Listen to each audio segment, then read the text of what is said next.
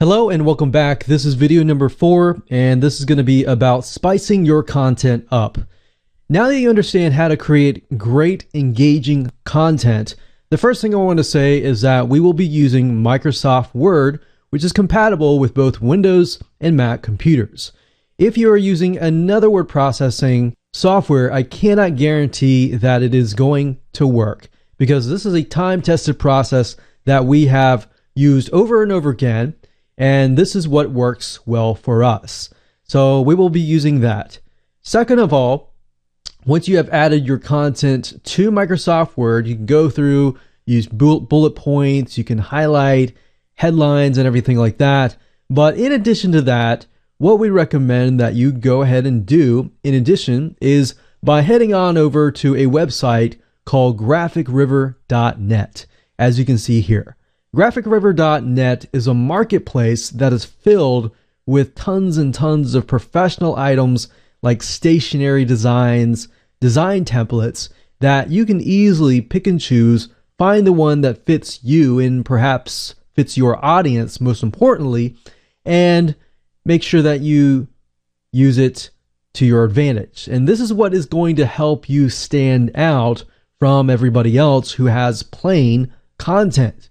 Now, if you take a look under web elements and print, you'll be able to find a lot of different items that you can use to your advantage, such as stationery.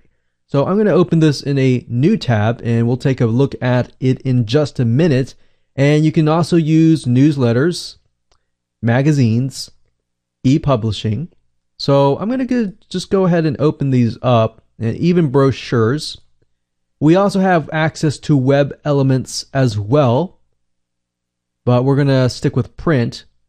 And as you can see here, this is stationery items. So what I can do is I can do a search for a particular niche. So let's try dog and see what we get. So right off the bat, we can see that there are stationery and logos just for the dog niche. And what better way of making your content look more professional and more catered towards your specific audience by finding designs that are specifically made for that purpose. So if we take a look at these pieces of content, Envato or graphicriver.net, which is the parent company of Graphicriver, will allow you to see all the images that are included. So as you can see, you can turn ugly content into something very professional. So we have logos, we have newsletters, we have stationery, and all sorts of really good design templates. Now, in addition to that, we also have e-publishing templates. Now, even though some of these deal with newsletters, we can still utilize the design templates for our content. Now, you'll notice that some of these require a program called InDesign. InDesign is created by Adobe, and you can easily get access to the free trial. And if it's something that you feel like you're going to use over and over again, you can always get access to that.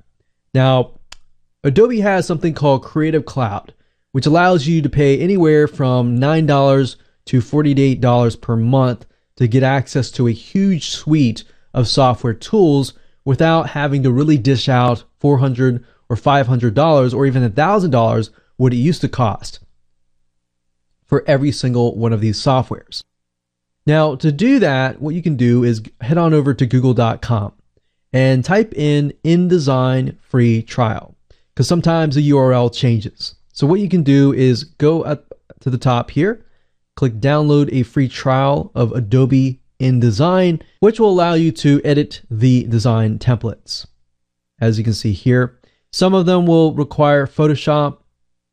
And of course, last but not least, if you do not want to download this software and you want somebody else to do it for you, you can always head on over to a website called Fiverr.com. And as you can see here, that is Fiverr.com, and you can simply type in InDesign, and you'll find a variety of people who are InDesign experts or even Adobe Photoshop experts. And you can simply hand the template to them, hand the content to them, And for $5 or even 10 or sometimes 20 max, you can get these designers to simply edit your content within InDesign and get it to work right away.